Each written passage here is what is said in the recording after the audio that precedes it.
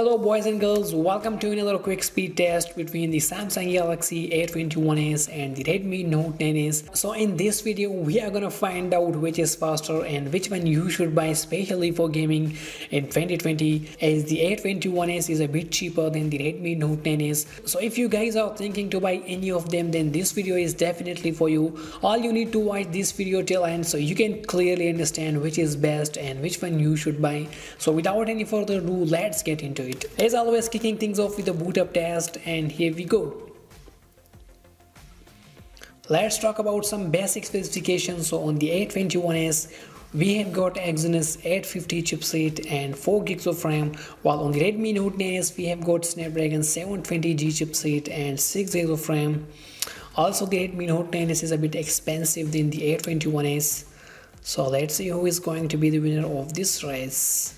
And you can see the first boot up test won by the Redmi Note 9s, and the A21s is stuck at the loading. I think it's going to be a huge difference between both of them in a first boot up test. Also it's quite disappointing. While the A21s has started up, and I think it was around 6 to 7 second difference in a first boot up test, which is too much. Now I have installed nearly the same applications, and with the help of these apps we are gonna see the gaming performance of the A21s against the Redmi Note 9s.